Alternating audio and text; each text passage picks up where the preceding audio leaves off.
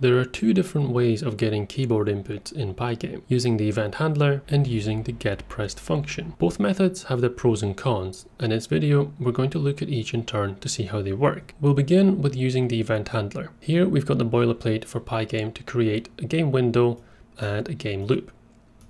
I already have the event handler created and it is checking for the quit event at the moment. Let's add a key down event. Underneath here, I will add another if statement which says if event.type is equal to pygame.keyDown, and for now we'll just print out the event. I'll say print event, and when I run this and press any key on the keyboard, it will show us that the event has been triggered and it will output a bunch of info on the event. So it tells you the key that I've pressed, but it also gives you a key number that correlates to that button. And that key is what we're interested in, because that is essentially the ID that represents each key on the keyboard. So we can change this from printing event to printing event.key. Now if I run this again and I press the same key, which was the A key, you can see it just prints out the ID. And as I go through the keyboard pressing different buttons, it gives me the ID for each of those keys. We don't need to memorize those keys though, because Pygame already cross-references the keys against each individual button on the keyboard. What we can do now, rather than having this print statement, is we can look for specific keys being pressed by checking against their key type. We'll add a second if statement here. This will say if event.key is equal to pygame dot, and then here is where we can correlate it to the different keys from Pygame. So if I want the A button being pressed, then I type K_A. The K has to be in capitals, and then the A is just the letter that I'm looking for.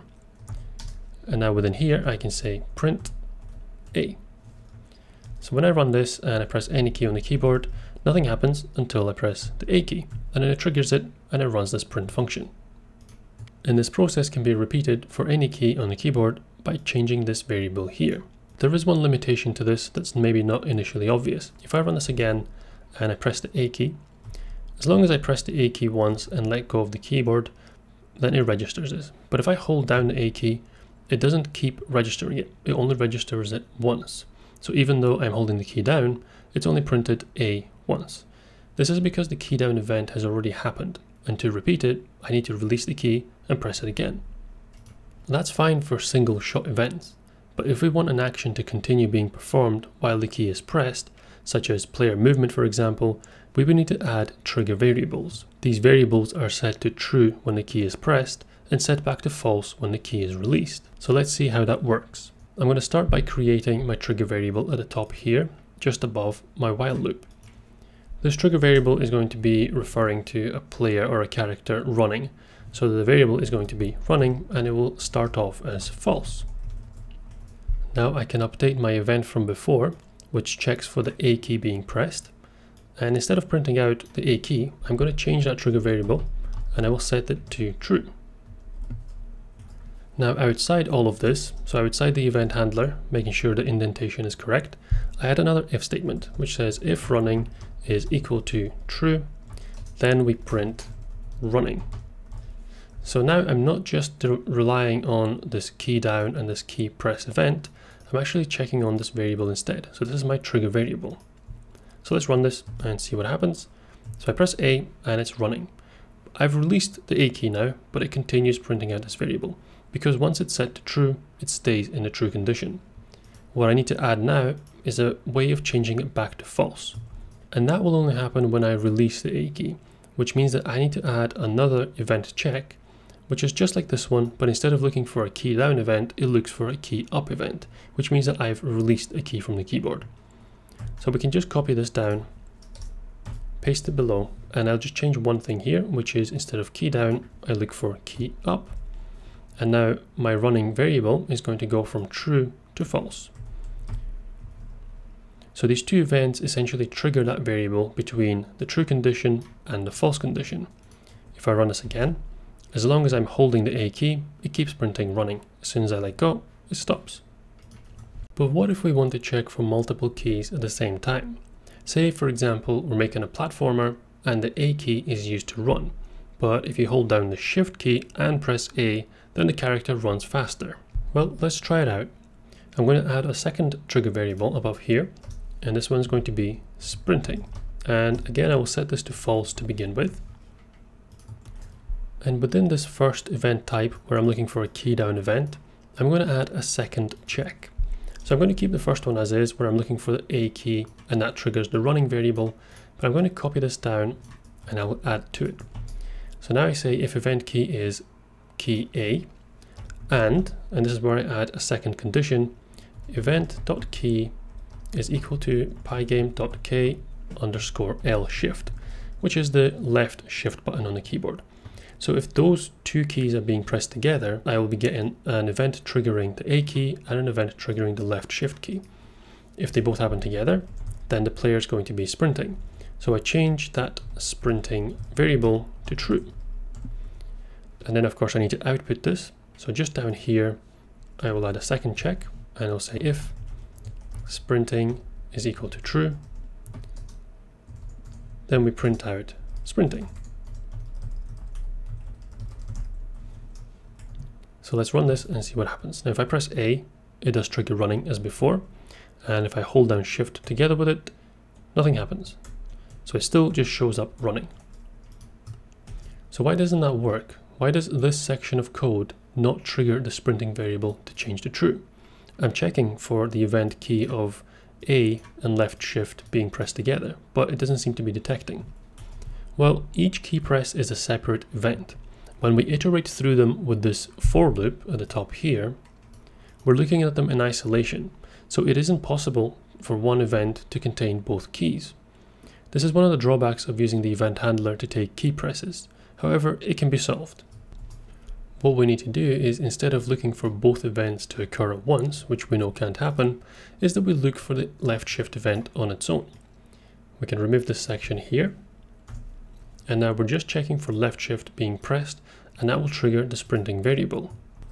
I now need to do the same thing to capture within my key up event to know when the left shift button's been released. So I bring this down here and paste it in, but now I change the sprinting variable back to false.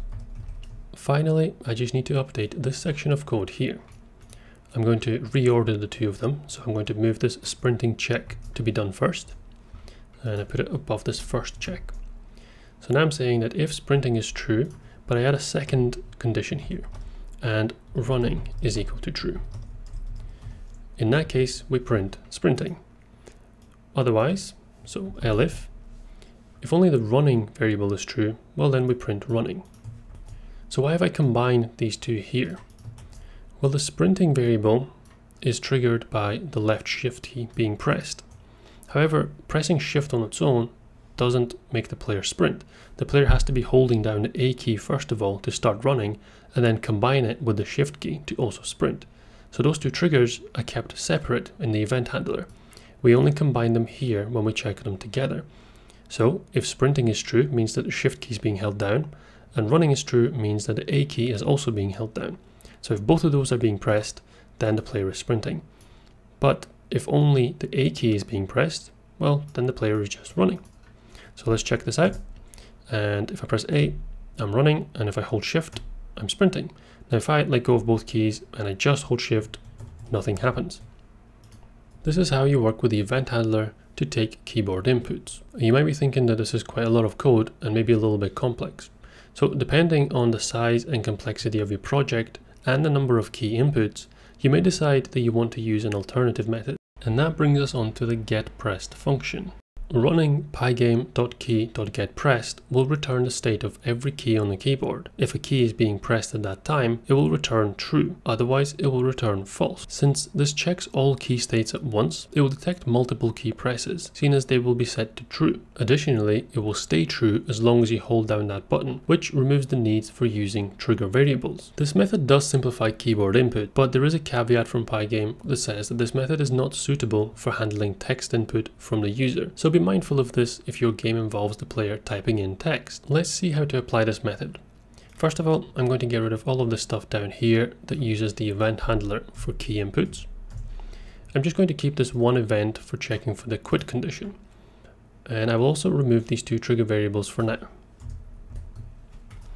Now that the code is tidied up a little bit, just within this while loop, making sure that you indent it first. We'll check for any keys being pressed. Now before we run this function, we assign it to a variable. I'll assign this to variable key, and I'll say the key is equal to pygame.key.get_pressed. And now let's just print this out and see what we get. If I print this, I'm just going to see a whole bunch of falses coming up. Now you'll notice as I press a key, something disappears here. There's a whole bunch of these because it's detecting every single key on the keyboard.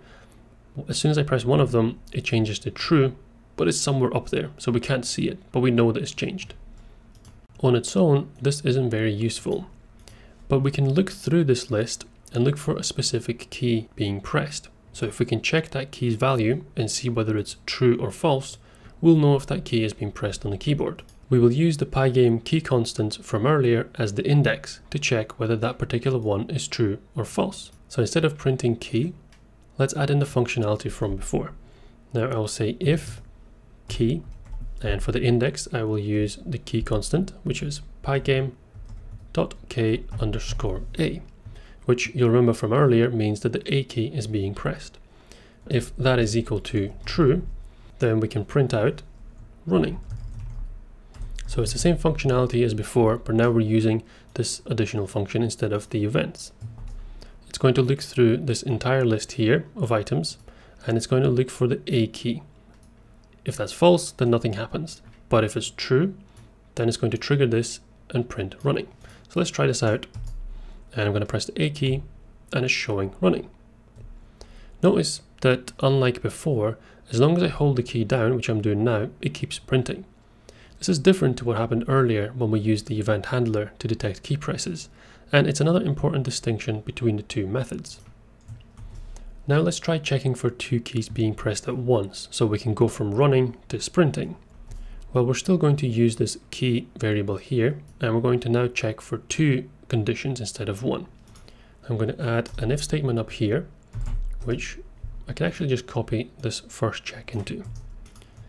So if the A key is being pressed, let's add a second condition, and key, this time it's pygame.k_l shift for left shift. If that is now also equal to true, then we can print sprinting. Now we just change this if statement to an elif, meaning that if both of those are not pressed together and it's only the A key, then we're just running. Now remember, when I tried to do this earlier with the input from the event handler, I wasn't able to check for two events at the same time because they were separate. But in this case, it's possible to check for two key inputs together. So let's run this and see what happens. If I hold A, I'm running. If I press shift on its own, nothing happens. But if I hold A and then hold shift, it changes to sprinting. And this achieves the same result as before, but it appears to be a lot simpler. And that's not to say that one method is necessarily better than the other, but now that you know the differences, you'll be able to pick the one that's most suitable for your project. I hope this video was helpful, and thanks for watching.